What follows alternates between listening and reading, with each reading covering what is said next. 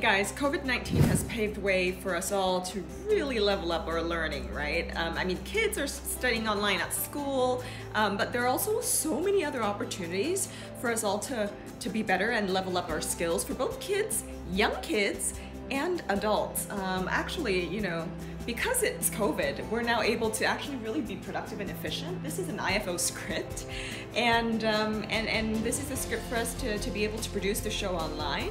We're going to have a number of fantastic guests too, and you know, the digital world holds so many opportunities for us to learn, but also holds so many other opportunities for us to think about how we should be improving, you know, the market and the society and the world in which we learn today. And design thinking is an interesting concept. It is about designing products that work for today's industry, that work for today's environment, and works for the habits of people today. We're actually going to be able to kind of listen to some of our guests who will act as experts today and share with us what they think about design thinking, about the opportunities available in the EdTech sphere. So I'm super excited, and welcome to this episode of IFO. Mr. Nguyen Tan Son, Chairman of MVV Entrepreneur Academy Corporation, Chairman of MVV Group. Mr. Nguyen Tan Son is a well-known businessman, lecturer, author, and media expert in Vietnam. As an entrepreneur, he actively invests in media, education, healthcare, and technology. He is the founder of T&A, the largest PR firm in Vietnam. And let's get to know our next guest, Anthony Choi. Hello from Australia. My name is Anthony Choi, one of the co-founders and CEO of Makers Empire. I started my career as a chartered accountant, working for one of the big four accounting and consulting firm, where I had the good fortune to be transferred from Adelaide to London. I ended up staying in Europe for 10 years. Also lived and worked in the Czech Republic for a media and entertainment company, where I was able to experience the different cultures and people from Central and Eastern Europe. Upon my return to Adelaide 7 years ago with 3 beautiful children who were all born in the Czech Republic, I was curious to explore the possibility of harnessing digital technologies to develop essential life skills such as empathy and having a growth mindset. This led to the founding of Makers Empire, an education technology company that makes fun and easy to use 3D design software. I'm thrilled to be here and share with you my journey and experience with helping 2.5 million students in 50 countries develop their creative confidence and design thinking skills.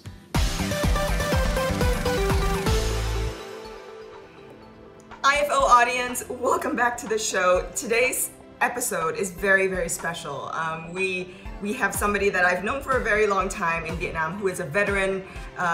He is now involved in a number of wonderful, you know, edtech businesses, and one of that is meant for adults. We're going to talk about that a little bit, you know, learning online for adults. And then one guest is joining us from Australia, and he is the CEO and founder of Makers Empire, and that is for kids. So 2 really different audiences today talking about, you know, education and the digital world is a really interesting topic. So welcome to the show. I'm Nguyen Thanh Son and Anthony Choi. We're so glad to have you today. Thank you for having us. Yeah. Now, Anthony, you're joining us from overseas, and Thanh Son, you're joining us from Ho Chi Minh City at the moment. Is that correct? Sure. Yeah. Yeah. So you know, first question, very basic, but a lot of people don't really know. What are the 3 words you would probably describe, you know, design thinking? Like, what's your definition of design thinking?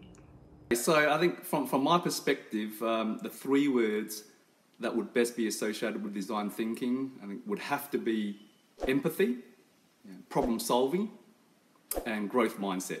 And why those 3 words, Anthony? Because design thinking, it is a way of thinking and working that helps us to define and solve a problem. So it is a non-linear, iterative and human-centered approach. So it creates an environment that lets new ideas grow and views failure as an opportunity to learn. Very short and succinct. Wonderful. I love it. What about you, Anh Son? What do you think design thinking is? I think the first word for us is observation. So the second word is, I agree with Anthony, is empathy. And the first one, you know, I like to try, so prototype is the first one. Prototype would probably be describing a lot of your endeavors in life, right? So we'll talk a little bit more about that later. Now, as people who have rich experiences working with young children, Anthony, you know, how has design thinking added more values to help a child's personal growth? That's a very good question, yeah, Phoebe. So from my perspective, like design thinking, it helps a child's personal growth just by providing them with a problem-solving toolkit that they can apply just to find solutions to a wide range of problems. And I touched on the growth mindset, so it also helps to develop that. So where setbacks and failure are viewed as valuable learning moments, and hard work and persistence is valued and rewarded. That's great. That's great. Now, Anh-Sơn, we know you've had many years in the advertisement and media world, and recently ed tech. People in Vietnam call you the wizard of marketing. Now, as an adult and as the wizard of marketing in Vietnam, how did you apply design thinking to make decisions related to products or customer service? We just didn't call it design thinking at that time. We have a different name for it, but definitely we applied the principle of design thinking in plan and execute great communication campaign. So we're talking about customer insight, we're talking about how we go the insight from a sea of information, we're talking about A/B test. So it's very similar to what design thinking is all about. But I think the great thing about design thinking is the empathy part. In the old world, usually we act as more than propagandists rather than people that have empathy with the problem with consumer. So I think that recently the people-centric thinking and design thinking will further what we planned for many years and put it in more conceptualized structures. Now, empathy is something that you both mentioned, and empathy isn't really a term that most people would often associate with design thinking. Can you elaborate more on exactly how empathy plays into somebody's utilization or adoption of design thinking? Maybe I can kick this off, Son, if you don't mind. I think it's important, sure, to stress that on the empathy part, because if you're looking at a situation, you have to empathize with what's going on with that situation, but also you're looking at the people in that situation. So what are you actually trying to address? What are their concerns? What are the problems that they're facing? But also try to understand things from their angle, their perspective. And then I think once you can understand that, then you can start to define the actual the problem or that you're trying to help and to solve for them. So being able to kind of come up with solutions to service other people through understanding what they need, right? Correct. That's great. Now, Anthony, you created Maker's Empire, and then Anh-Sơn, you created MVV, and Maker's Empire is for kids, MVV is for adults. You know, how do you guys think about what is required to train adults and kids for digital citizenship? So I think it's for that with the I think it's for the global digital citizenship there, should just embrace the digital technologies or the emerging technologies, but more importantly to use it as like an enabler to achieve the positive outcomes. I think it's in order to train them to effectively use it, I think you gotta still have those soft skills, such as empathy and just treating people with respect. So that is just as important, like in a digital environment or a non-digital environment. So these young people, they should feel safe, but they also need to be responsible, for their actions, whether online or offline. So Anh-Sơn, what about adults? It seems like adults it's easier to educate, but also a lot more difficult to educate. Well, you have different kind of adult, right? What we're trying to do is actually is not just only training or learning. What we want to tackle is actually knowledge.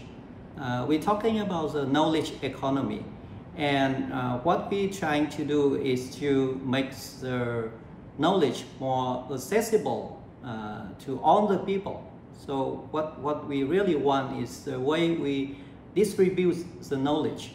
And the second thing is to use that knowledge to better their day-to-day life.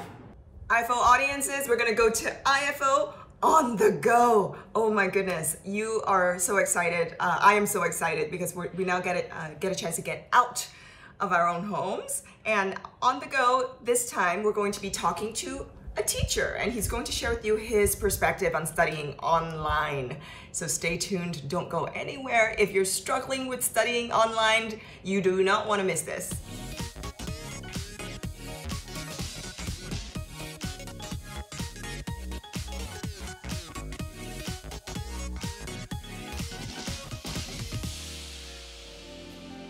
So many things have happened over the last 2 years. Schools have to adopt the new normal of learning in unpredictable times. During the school closures, all face-to-face lessons have to move to completely online lessons. Many instructors find the abrupt switch to fully online learning has been particularly stressful and difficult. However, there's always a silver lining at the end of the tunnel. In this on-the-go episode, we'll have a chance to meet Anh-Cường, Head of Department of Teaching and Learning Methodology and Technology at University of Education, who will shed more light on e-pedagogy. All right, thanks so much for being part of the IFO on the Go episode today. As I know that you are an expert in digital transformation in education, and also your department of teaching, learning, methodology, and technology is also the only and the first department that do research on this topic. So do you face any difficulties when it comes to research? Particularly, there's not many materials and resources on this matter. So I could say our Faculty of Educational Technology is unique and very newborn faculty in the higher education in Vietnam.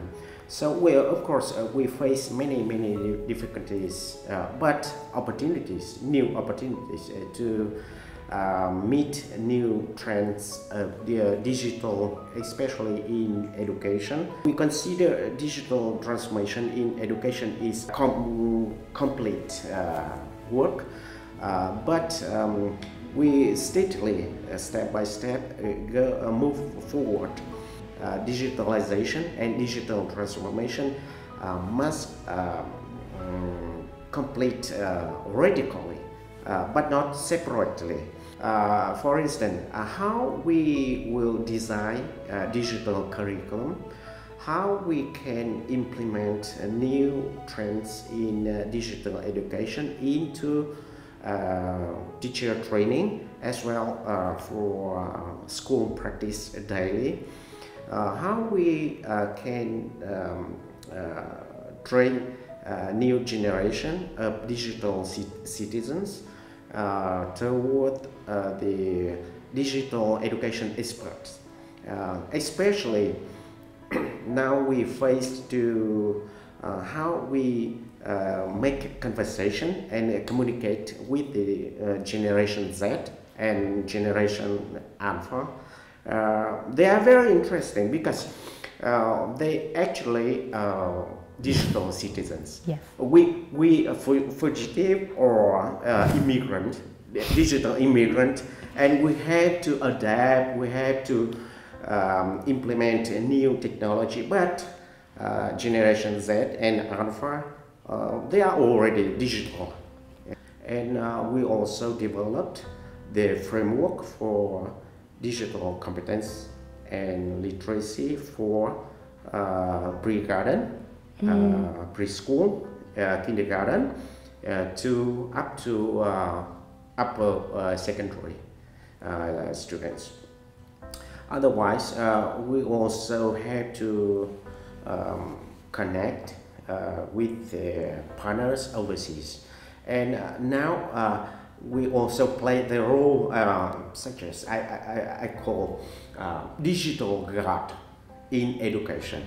And all things, all news in digital education come to Vietnam, and we have to test, we have to adapt, we have to think about how we can realize and mobilize all resources based on these digital tools and integrate into education practice in Vietnam.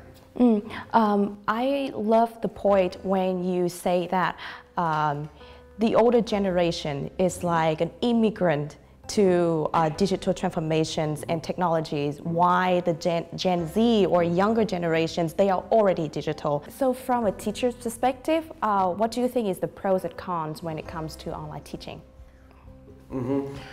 We have to face many obstacles as well as opportunities. Our teachers now have to improve their digital skills, digital literacy also, and I suggest the main importance in this area is they have to change mindset.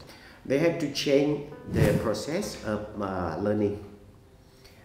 Before they used to teach in this way, but if they integrate digital teaching tools, they have to change the process, change the activities, because with the digital tools our learners can open more and more of the knowledge and content knowledge, and also they can use these digital tools to practice not only inside school but outside or extra activities outside the school. So from your observations, how often do your students lose focus in your lessons, and how do you help them to engage in your lesson more? I have to say in online lesson the students always lost the focus on concerned in the main ideas of lesson. So we have to force all resources and energy to engage them into the lesson. But the main idea is we have to change the construction of lesson, because online lesson is not the same as face-to-face lesson. We have to change the procedures, we have to change the activities. During the online lesson, we organize various activities to engage them.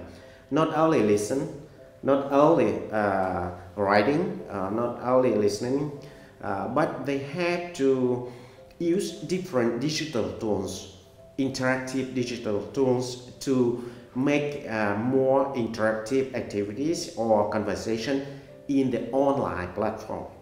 So that is our first talk with anh Cường about online teaching situations. So now back to Phoebe and two other experts.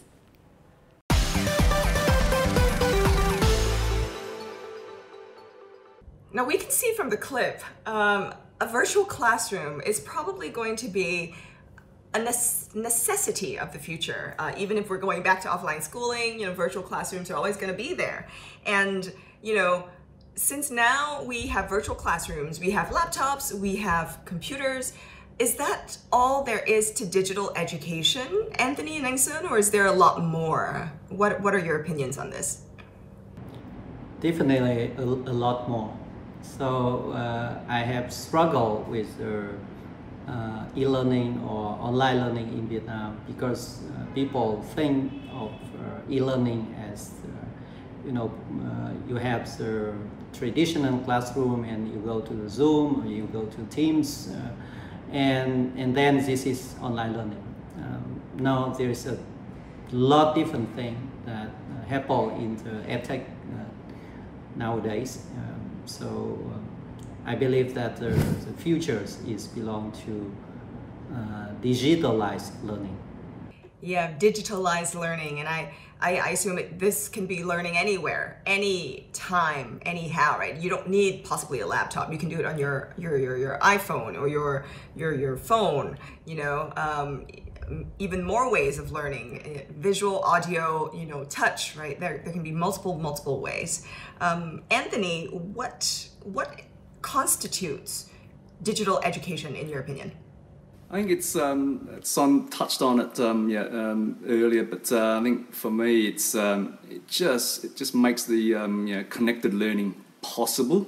I think that's that's important. I think it's and I think with this if the students need help just with something, not only can they just digitally connect with their teachers, but they can also connect with their classmates or just the general community just to find the answers right away. Some of the schools are like, no, it's too expensive for us to bring some of this knowledge onto the digital platform, or it's too expensive for us to allow students to take some of these classes like that. What's your feedback to that? Any comments to that type of thinking, that line of thinking? I believe that we're talking about the area of alternative learning, and school may be resistant to that. When we're talking about the online learning, we're talking about social learning.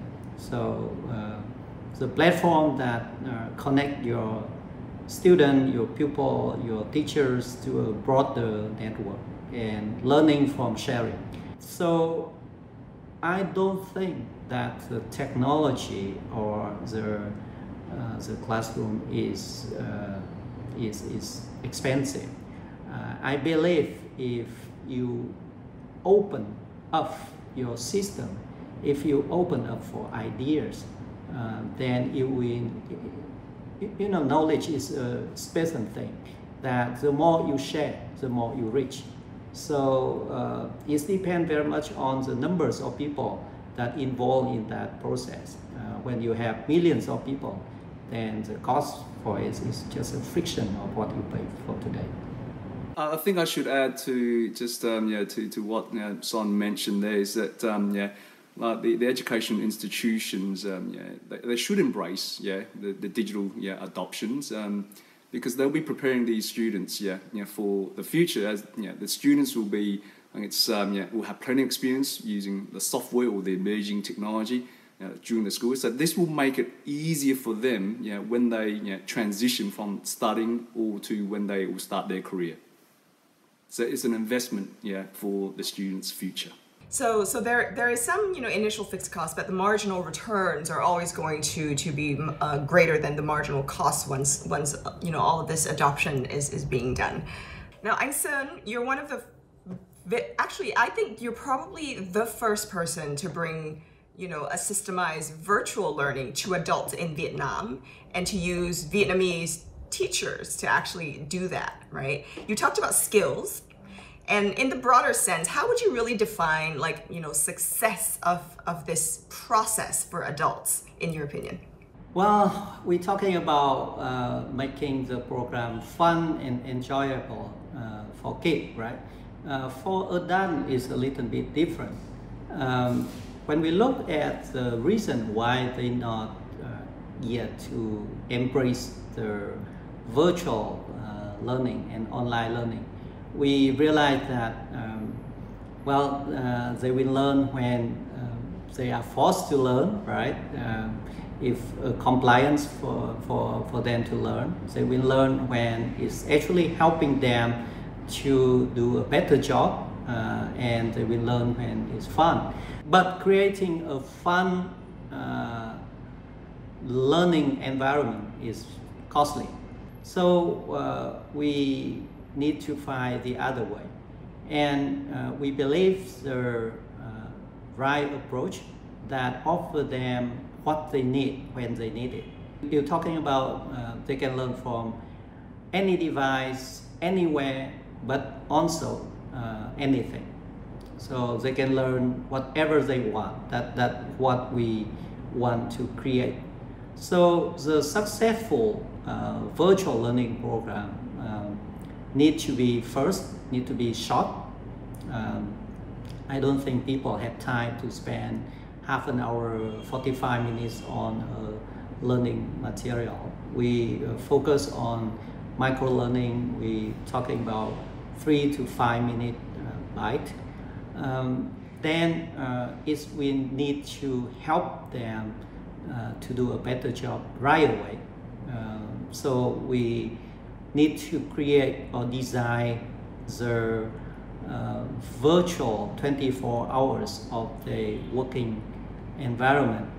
And I think the third one is you see that the self-paced learning process is very tough for people because you feel very lonely in that journey. Well, gentlemen, thank you very, very much for sharing.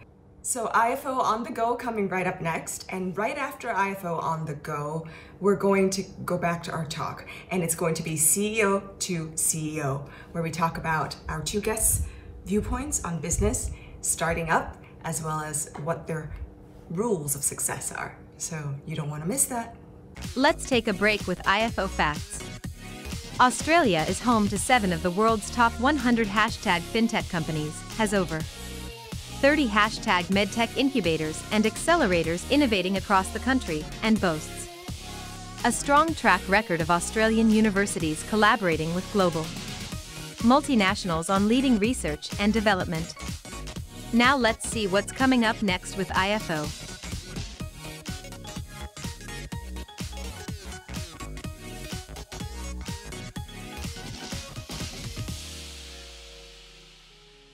So welcome back to the IFO on the go with me, Thu Dương, and the expert anh-TIእዮም. And in this talk, we will dig deeper on the usage and applications of technologies in education and assessment system of students' performance and outcome. So anh-TIእዮም, what other platforms besides Zooms and Google Meetings that teachers are using? I consider Zoom meeting or Microsoft Teams or Google Meet is only the online meeting. The main idea is how teacher can reconstruct their procedures, and they have to create a pedagogical scenario. In the face-to-face mode, we cannot at the same time do explain lesson, explain content and assessment. But using interactive assessment tool, we can see at the same time parallelly the reasons of reflection or feedback from learners. Otherwise, we can integrate some brainstorming, interactive brainstorming or mind mapping. And at the same time, many learners can contribute their own ideas.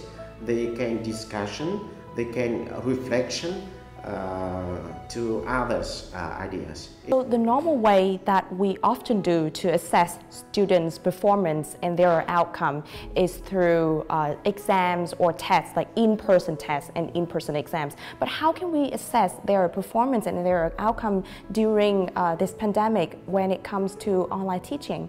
We also provide for learners learning management system. And by this learning management system, we can collect many information or feedback from learners. The teacher can access to the LMS and can make a very clear and detailed report for each activities of each learner. We can control, assess all process of learning. Also, we can control and check the progress or make statistics for learning achievement progress for each learner. You are a long-term partner of Australia. So on the way to achieve a comprehensive digital transformations in education, do you have any projects or example that you could tell us that you are doing right now with your partner? Recently, we have contract with Stampank to develop the virtual reality and augmented reality products. It's very interesting because we can open and extend the learning environment. We can bring all things in the real world inside the class. So one of the prioritized policies of the government is to focus and invest more in educational sector. So where do you see Vietnamese schools and universities fit into this trend? We apply also new policy to make Vietnam education digitalized. It's very, very important.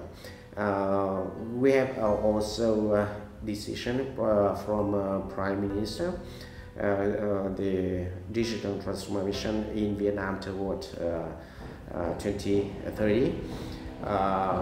And in this process, we can engage all teacher training institutions to train and retrain new teaching staff. The last thing is in terms of transformation in education. We not talk about the poor or rich population or resources.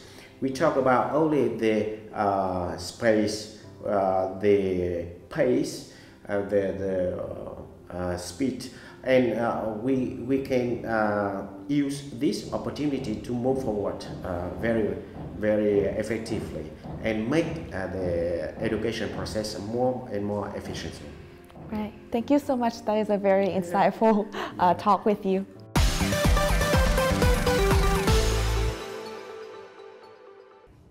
So Anthony and Anh-Sơn, before you created your companies, you also were successful people in the business world, right? And people define you as successful because they see all these, shiny things that you've been able to do, all of these shiny corporations that you've been able to bring to the next level. How do you define your own success throughout the different stages of your life? Let's start with Anh-Sơn. The definition of success is very much depend on your vision and your ambitions. And for starter, I'm not a very ambitious person. When I came back to Vietnam in 1994 from Russia, like many other people, my definition of success is having a good job. And a good job is like $500 monthly salary, a motorbike, and an apartment in Hanoi Center. That's the definition of success. After 2 years, when I start my first company, my definition of success is to make the company successful and sell it to bigger companies, right? But then I realized that actually my ambitions or my vision is too small, and I think I can scale that experience. And then I invest in 20 companies now, and for me, I will be successful when on that CEO and founder of the companies that I invest are successful. I will do whatever I can to help them to be successful. Thank you, Anh-Sơn. Anthony, what about you? How has your vision of success changed throughout the years? I think it just depends on the just the stages of your career and your life. But I think one of the key traits, I think it's for success, is to have a growth mindset. So you're continuous learning. You're always looking to improve, and also just to be adaptive. Then when you're starting at your a company itself, or doing a startup, and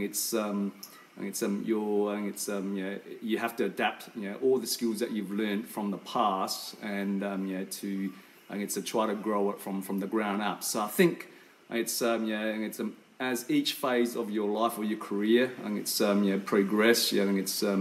The views change, but I think the thing that binds all that thread together is it's just having a growth mindset, and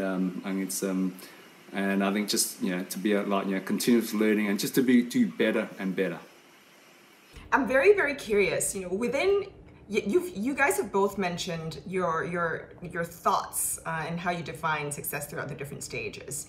But I'm also very curious because for people who are able to start things new, or who are able to really change, the makeup of society, there must be something that you're doing in your daily habits that are different from other people. So what is it that you're doing differently in your daily life that may lead you to being able to do so much as you've done today? Yeah, I'm very curious. So Anthony, any tips on that? And then Anh-Sơn, any tips on that? It's to be consistent, and it's first and foremost. So I think it's just like with anything you want to do, and whether you want to be the best sports star, or whether you want to be the best singer, or the best I think it's an accountant or entrepreneur. It's just to keep that consistency going, but also never settle for anything less than the standard that you set for yourself. Don't compare yourself to others. Just be the best that you can be, and just have that dogged perseverance to just keep moving forward. Thank you, Anthony. So always showing up and moving forward. Anh-Sơn, what are you doing differently from the majority of the other people in your daily life? I think you need to have a daily ritual of reflection. Always ask yourself, how can we do better? How can we do differently? How we learn from today's activities and today's lesson, and how we plan for tomorrow.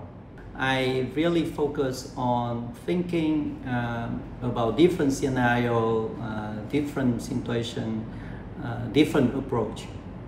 So I think it's very important for all of my business that we trying to learn from our mistake and trying to do a better job every day. Wonderful. Thank you so much, gentlemen. And to the audiences at home, we still have more resources coming right up next. So next up is Voice of the Week, where we actually get to see, our youths putting themselves out there and trying to practice a skill that maybe they have not done so before. So Voice of the Week coming right up next.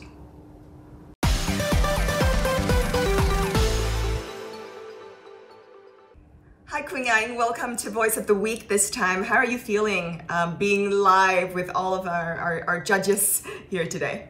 Actually, I am a little bit nervous because I haven't experienced any kind of events like this before. All right, well, you do look a little nervous, but I think it's best to maybe breathe a little bit. After the episode today, you're gonna have a lot of resources to help you be even better at all of these skills. Anthony, would you be able to read us the prompt? Quỳnh Anh, COVID-19 has forced education and training to be offered online. How effective is it, Quỳnh Anh? Okay, so now I will answer the question. To evaluate the efficiency of online learning on a global scale is difficult because everyone has different experience and each school or each country has a different level of effectiveness. But as far as I'm concerned, At first, everything was quite difficult because online learning was a brand new concept, especially in developing countries like Vietnam. We hadn't experienced that before. Students found it hard to stay motivated and focused during class, and because they could not interact with their friends as well as teachers. But later on, everything just got better. This year, the average score to get into top university in Vietnam is 27/30, which is like the highest ever. It is because we do not know when the pandemic will end, so staying self-disciplined, proactive, and trying to fit in with the situation is the only coping mechanism. And teachers also strive to find the best teaching methods for their students. I have an aunt who lives in Australia, and she said that teachers there utilize a variety of apps to engage her student in class activities and making her class as captivating as they are communicating face-to-face, like Google Classroom, Compass, Seesaw, Quizzes, WebEx, like a lot of apps. So to conclude, I think that distance learning may be a little bit difficult at first, but as long as we try to be adaptive, nothing is impossible. And I think that online learning should be widely promoted even if the pandemic is 100% controlled. Thank you for listening. Well, Quỳnh Anh, thank you for attempting that. You're very, very lucky to have our two guests today to comment on your performance. They are wonderful, established business entrepreneurs, investors, and just really, really famous. So Anthony and Anh Sơn, do you have any feedback for Quỳnh Anh? What did you think about her performance just now? I think her presentation or her answers are quite good. If I were you, I would mix it with some personal experience. I would say that what you said is right, but it's a little bit dry.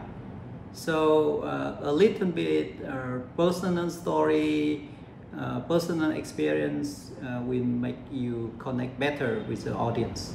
And Anthony, any feedback for Quỳnh Anh today? Yep, just first and foremost, I thought the answer was well structured and well articulated.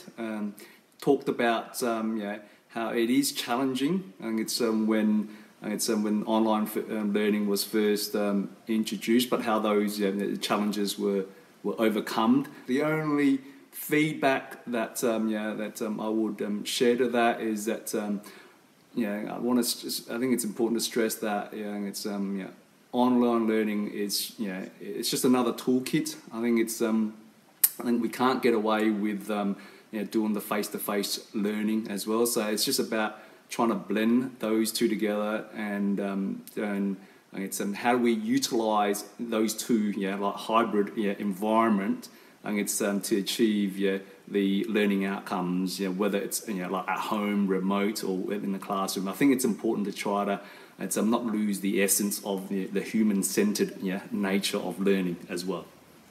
Wonderful, thank you, Anthony, and thank you, Anh Sơn. And Quỳnh Anh, I hope that you've had some sense worth of really valuable advice there. And after this call, after this episode, make sure you do check out other forms of online learning as well. So check out Maker's Empire, check out Top Class. They're wonderful resources for you, okay? Yes, I will note them down. Thank you. All right, so Quỳnh Anh, thank you for joining the show. We'll see you next time.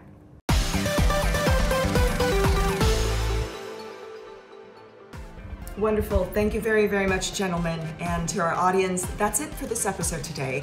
We hope that you've been able to gain more tips, to gain more resources, and to be able to be very confident and to continue to move on to be active in this journey towards learning. And you probably watch the show because you want to learn something, right? So audiences, we love to have you. We enjoy speaking to you every week. And make sure you continue to talk to us via Facebook, via YouTube. And we'd love, love, love to reply to your conversations. Take care, have a great week, and we'll see you again next time. Bye-bye.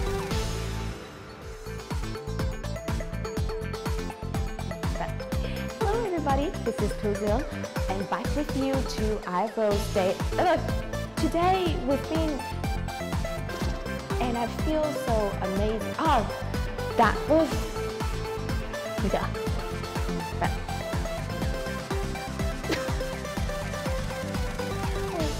okay.